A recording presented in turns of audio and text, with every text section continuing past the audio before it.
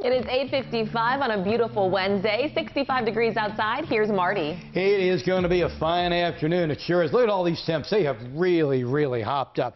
2 to 5 degrees warmer than this time yesterday. 89 a high later on. Christy, take it away. What do you have?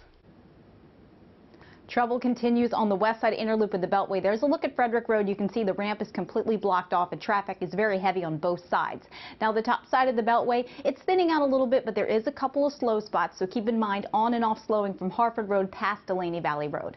As far as accidents go, a new one northbound 95 at 216, southbound 295 at 198, and we also are dealing with the crash 50 westbound at Davidsonville Road, blocking the right lane and the right shoulder. Back over to you.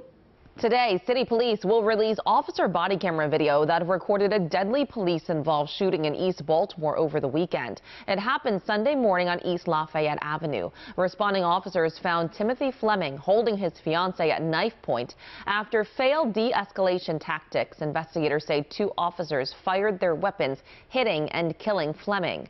No one else was injured.